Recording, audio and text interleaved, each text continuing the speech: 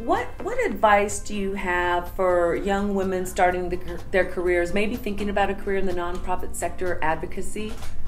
What advice would you have for them? To not be concerned or hesitate to ask for help.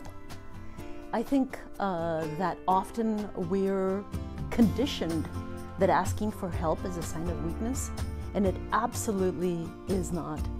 And finding a mentor, finding somebody that's gonna listen to you and give you good advice, someone you can trust, I think is key to that. Somebody that you can lean on and who's gonna be able to help you in that journey. And to fight as heck for breaking out of the stereotypes. Fighting through that of, no, I'll define that for myself, thank you very much.